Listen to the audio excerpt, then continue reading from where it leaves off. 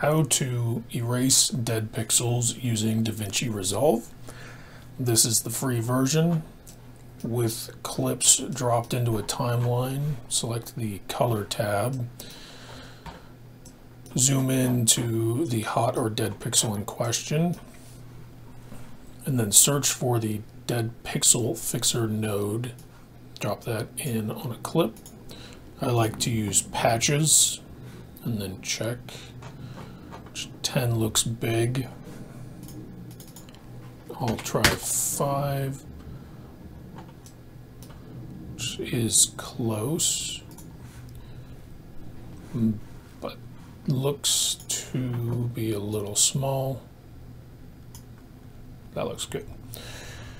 That done to one of the clips, I'll select these two others that have the same hot pixel, and then select the first and apply grade, which copies over the dead pixel node from the first.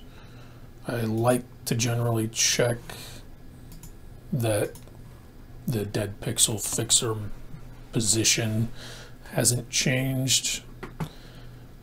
Normally doesn't, sometimes does.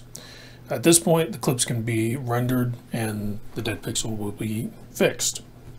I ideally save a template that has a clip with the dead pixel fixer node applied and use that template to clean up future footage that comes from the camera that has that hot pixel.